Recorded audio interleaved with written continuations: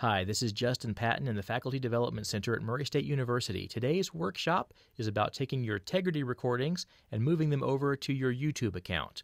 You have a YouTube account that's associated with your MSU logon credentials, so we're going to use that YouTube account today and make sure that we get any Tegrity recordings off of the Tegrity cloud, which we do have a cap of 500 hours on, over to the YouTube cloud, which is limitless, which means you don't have to worry about losing anything over on YouTube due to exceeding the amount of space allocated.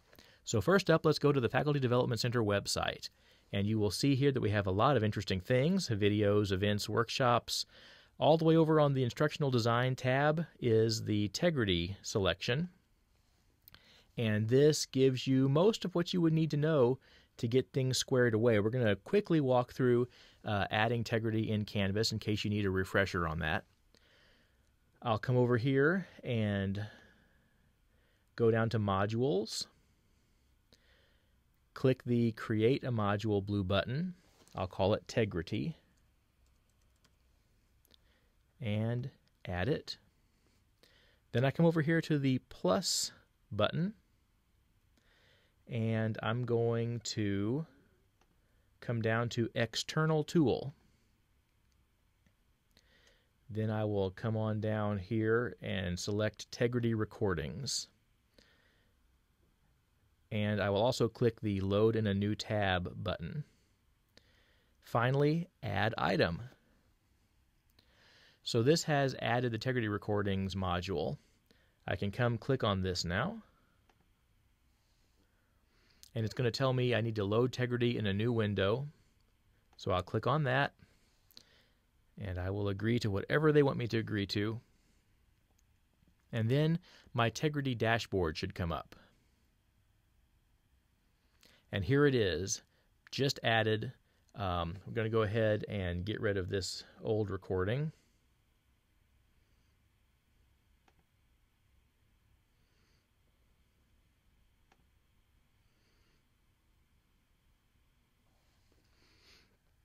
Yes, I'm sure. And then we will make a new recording. So right off the bat, I can come up to the blue button and start a recording, which is going to start a screen capture. And also activate my webcam in case I want to put my own face down in the bottom corner someplace. It'll take a little bit, but as you see, things eventually get going here. Now, I have a built-in microphone on my laptop. I also have a FireWire or USB-styled audio interface. So I'm going to go over and select my audio interface, which lets me use the microphone that's right in front of me. Gets a little bit closer sound. So I can either leave the instructor camera on, or I can turn it off if I don't want to have any video associated with my screen capture. And let's go ahead and do a quick test recording. Yes, I do want to record the primary display, not my secondary display, so it's selected the correct one here. And we are going. Once I see this audio meter registering down here, I know that the screen capture is working. I can say whatever I need to say. I can go to wherever I need to go to. Whether it's a PowerPoint or whether it's a database on the web or some application. Once I'm done, I can click Stop. I will say Save and Upload. And it takes a good while sometimes for Tegrity to not only upload the video, especially if it's a really long one, but also to process it. We'll wait here for a few minutes until it becomes visible and then available to access. By the way, if you're curious how I'm making this screen capture without having Tegrity installed, I'm using a product called Camtasia, which is also useful in a lot of ways. However, it's not free. And it's a little bit more like the iMovie video editor for Macs, if you're familiar with that. But you can do almost everything that Camtasia does with Tegrity. So you see now that I've got this grayed out option, and on the right side it says available soon. So we're still waiting for the processing to finish up, and then we'll be able to open it up and take a look at it. And then we will also fire up YouTube and see what we need to do to get YouTube ready.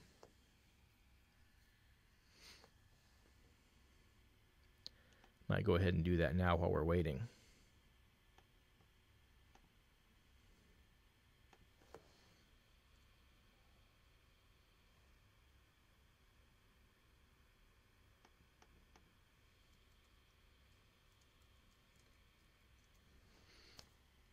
I'm not sure if I've left my YouTube account logged in. No, that's good.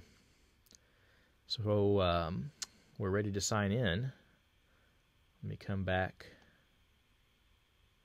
and check on things over here. Here we go. So now you see that it's blue and the link highlights.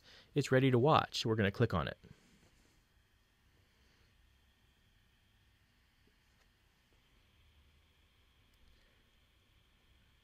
I'm going to play this one.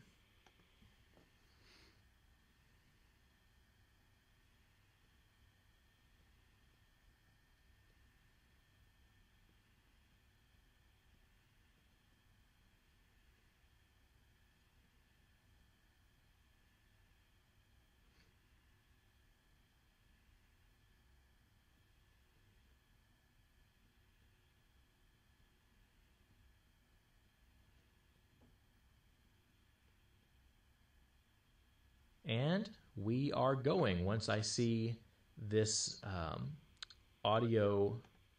So I'll hit stop right there, and you can see how Tegrity lays things out. When we upload this video to YouTube, we will lose the inset of the webcam. So my face will be gone. That's one of the drawbacks. Camtasia would let you keep your face and put that down inside the corner over the top of your screen capture. But for a lot of folks, this is not a make or break deal.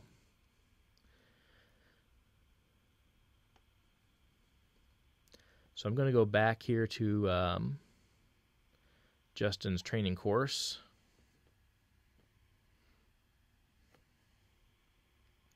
Which is my Tegrity dashboard.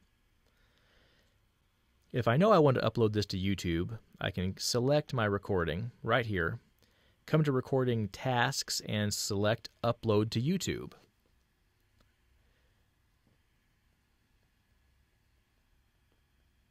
And all of this takes a little bit of time for the Tegrity Cloud to process.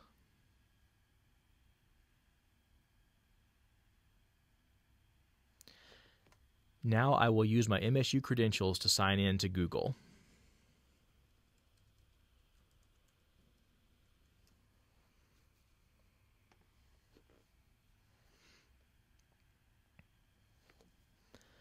Yes, I do want to allow Tegrity.com access to my YouTube account, so I will say allow access. And here we are at the Upload to YouTube page where I can click the blue upload button. Your selected recordings will be uploaded shortly. Very good. Now, one thing I want to do while we're waiting is come over to my YouTube page and show you how to enable longer recordings. If I click on the avatar here and come down to my YouTube settings, which is this little cog, it takes me to the overview of settings. I want to see view additional features. And down here at about the 1, 2, 3, maybe the 4th or 5th option, you see longer videos, upload videos longer than 15 minutes. I want to click on enable. And then in order to enable this, because probably most of us are going to want to put videos up that are longer than 15 minutes, I will actually have them text me the verification code. So I've got to put my cell phone number in.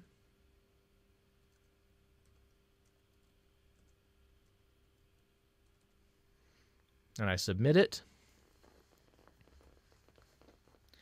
Google is happy to send me the code that I need. And you know, you don't have to worry. I think Google already has everybody's cell phone number anyway. So I get my code. It just came through. My number is 157956. I'm going to submit that. And voila, I'm now free to upload hour-and-a-half long videos if that's what I want to do. But that's how you get the 15-minute barrier broken on YouTube. Sometimes it can take a very long time for Tegrity to move a video over to YouTube and for it to become visible on YouTube. It may take an hour. It may take longer sometimes. So you can't expect it to show up right away. But when it does show up, you can come to your YouTube channel and you will see here it is. And let's take a quick look. And we are going once I see this audio. And so you can see that it's the screen capture, but no inset for your webcam, no actual FaceTime. And that's what I meant when I said that you lose that with Tegrity. If you're doing it in Camtasia, then you can upload both, which is one of the benefits of Camtasia. So perhaps you want to go to your video manager, which you can find right here, and you can decide whether or not you want this to be public or if you want it to be unlisted. Unlisted means that you can still send the URL to anyone and they can watch it, but no one's going to be able to search it and find it unless they have the URL which you would have sent to them.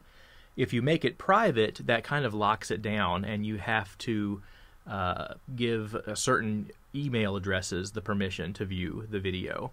So most folks that want to exercise some amount of control are going to choose unlisted, which lets people see it if you send it to them, but otherwise it's next to impossible to find. Although a student could conceivably forward that URL onto someone else, and you would not have that type of control over it. But odds are most videos are not that crucial to be locked down to the point where you really want to fight through making sure every single email out of 25 or 30 students is working properly, because it probably won't be easy to make all 30 plus emails work smoothly when you lock it down with private. So either public or unlisted would be my recommendations. You can rename your video. You can add a description. You can add tags. But the important thing is it is up and it is on YouTube, ready to be watched, and you can keep adding videos indefinitely. So we come back now to the Tegrity dashboard, and the whole point of uploading to YouTube is so that we can do this next step. We want to delete the video off of the Tegrity cloud. And that saves us the space on Tegrity, and now we have the video up on YouTube ready to go. Thanks for watching.